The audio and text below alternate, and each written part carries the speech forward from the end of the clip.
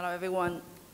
Hopefully, you all can hear me well. I'm Natalie from Numbers Protocol. I shared yesterday at the opening that we are really on a mission to really restore the trust, which we are quite losing right now on the internet. And like Lindsay just shared, that a lot of people are going to be voting around this year. Anyone already votes this year already? Could you raise your hand? So anyone going to vote by the end of the year?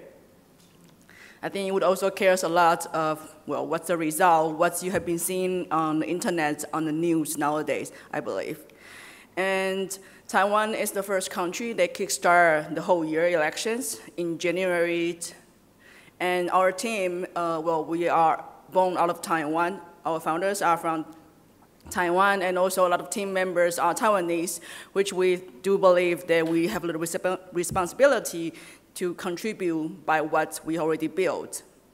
And also, of course, by a lot of experience we already did with the other projects previously. So back in 2023, at the end of the year, we know that the election is going to be coming, and a lot of discussions in Taiwan as well.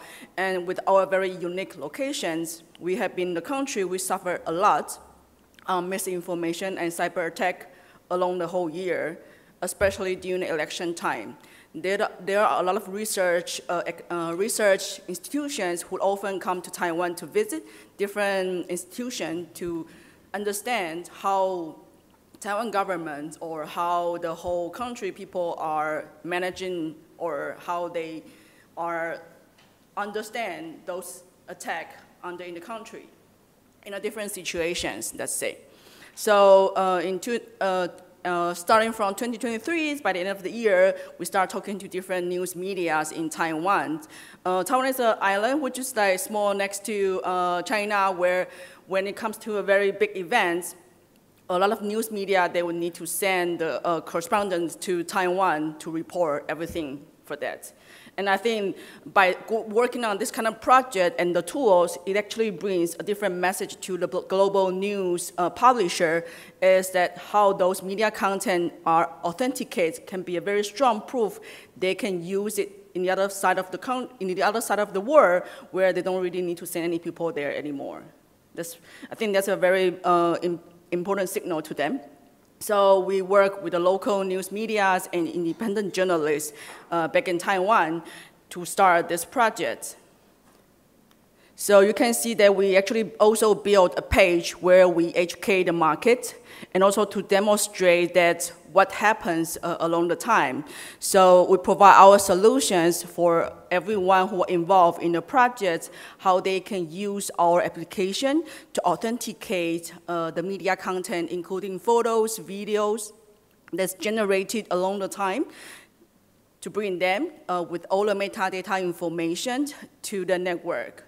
Where on this page, you can also see the real-time records, all the photos, and those information that are sealed on the network, all on this page. So some of them are contributed by the professional photographers, news media publishers, and also some of them are coming from the general people out there. So we do see our citizens who are using our application to record when the tickets being revealed when the votes are revealed in different towns, different cities. So I think this is a very interesting things that happening in Taiwan, because I think, like I say, it's very unique of the Taiwan location and positions. So people do care a lot of the results.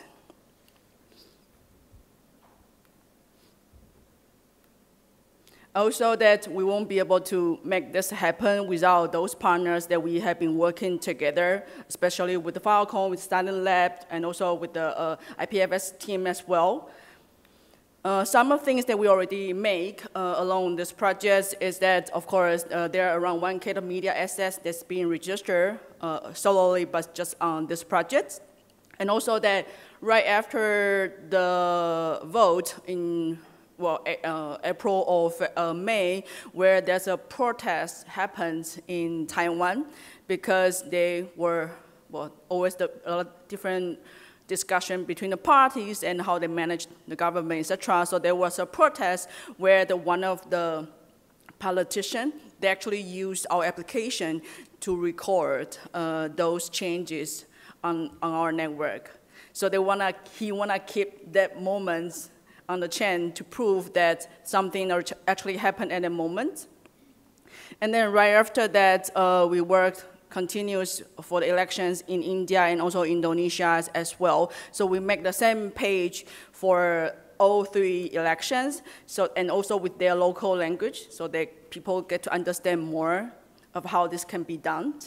And at the same time, Taiwan, we have a very huge or important protest back 10 years ago. We call it Sunflower Movement. So the journalists that work with us are very interested in how, or they say they see the impact that how our application can be done. So we work together again to build a page and a network, they say a data set where we authenticate all the media content back then from the Sunflower Movement. So this is a big archive currently around 2K pieces. And we see more interest coming from different, they say, non-profit or non-government institutions would like to archive their assets as well. And of course, we get some exposures on the media side to share that how this can actually impact or how this can actually change the way we see media content. So to zoom out a bit, of course, that a lot of people are going to be votes this year, and a lot of actions, a lot of discussions currently happening around the world. And like United States going to be having the most important elections this year by the end. And also that recently around in EU, there are like UK, France, there are different elections going on. And right now we are getting, I think most of us are getting very difficult, like Hala just shares that how you can even define or how you can even make a decision if whether you should trust that videos that you come across just on the reels, on Instagrams. How do you even know it's a real one or not? As that a lot of times is just so real that you couldn't even differentiate at all.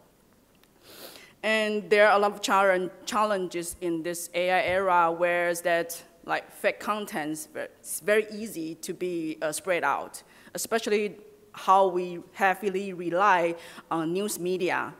Like one of the research that I saw is that in South Korea, there's more than half of the populations in their countries are relying on news like YouTube and TikTok as their main news source, which is pretty crazy and also a bit dangerous, let's say. So our team also recognized that provenance is really the key that we can build back to the trust into the content that we consume every day. And Numbers is an early member of C2PA, which is an initiative started by Adobe and a few of the big tech giants that its mission is to advocate the importance of provenance. So they basically offered also sort of a framework or some of the open source tool where your team or different businesses can implement into your service, which they help to record the editing history of their media pieces. But this is an off-chain record that's manifests in part of the image file. But then if some of you are more technical aware, that you will know that when you bring this media file across different platforms, there's a huge chance that those metadata or those manifests will be lost. Especially if you post photos on Twitter, basically those are already removed. So what Numbers do here is basically we enhance C2PA with blockchain records. Some audience ask that, so when those metadata are lost, how do we keep those records? That's where blockchain works. So what Numbers do here that with our solutions that we bring the media file and also the metadata information on the chain with all the records. And we are tracking the life cycle of the content itself. So then you can see that This is some of the application that we cover from mobile interface, desktop solution, and also SDK that easier for, let's say, general to use. I think in this conference, we discuss a lot how we can make application much easier or accessible to business and individuals. So we try to make it more, let's say, Web 2 friendly to the business, and also try to lower the gap between how people perceive blockchain. And one note is also here that Capture I is the widget that where we develop for more business when they are trying to build the trust between their content and their business. I will also demo this more afterwards. So come back here is that we bring the content to the network with the file itself and also the metadata information. The file is stored on the IPFS, and also with the content identity, which is unique, that we leverage the CID as the ID of the passport number of this content. And then the metadata info, including also the licensing as well, where we bring to the chain, and then we are recording the life cycle of that. And also with the content history, that we'll be able to record that when it's first initial registered, how the content is being, let's say, having a license transfer, ownership transfer, or being used, being adopted by different parties. These all are transparent within this page. And every asset would have their own page individually. So when it comes to that, I think some people would, well, like we are coming across those meta contents on the internet. How do we make a decision to trust or not? That's where the verify engine will work. So I think most of the time we are using Google to search to find out more information. But when you try to find images online, Google doesn't really give you much information, but just more website. But what numbers do here is that we build this verify engine, which is free to use for anyone out there. They can throw in by the image itself, also by the CID. Then they can search. It will give you the exact image result and also similar image results. And like you can see that you can actually read more by those provenance info of each of them to make a judgment that whether this is coming from a real creator or actually coming from the other. So I think throughout the whole track today, you will be heard a lot of like how numbers has been supporting in different projects.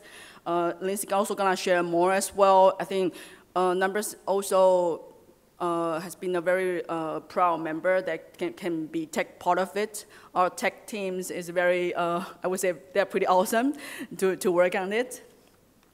And at the same time, like we really want to make this more accessible for the generals and the business side, because it would only work better, or let's say this would only have more impact when there are more business or more individuals adopt it.